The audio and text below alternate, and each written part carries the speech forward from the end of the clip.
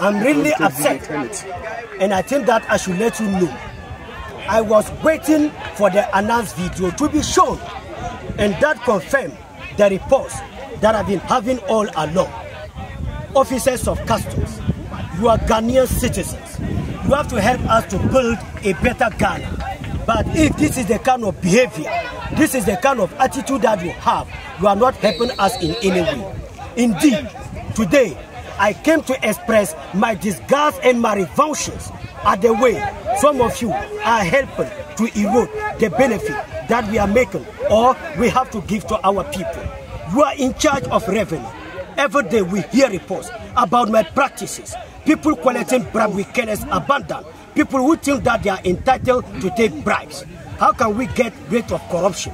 I'm not saying nobody should appreciate the work that you are doing, but when you make it a condition, somebody should give you some money before you perform your duties.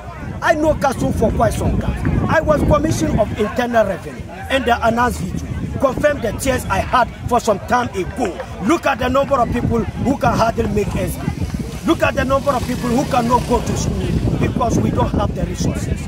Look at the number of people who go to school under trees, and the money you collect does not belong to you. It belongs to the nation, and nobody has the right to appropriate what belongs to the nation. When people want to do their investment in Ghana, they come to the gateway and they are met with corruption. Go and come, go and come, go and come. Because there are some who don't want the red. You want the blue, you want the pink, you collect the green and the other colors. Yes, don't be surprised that today I'm in an angry mood. I have every reason to be angry.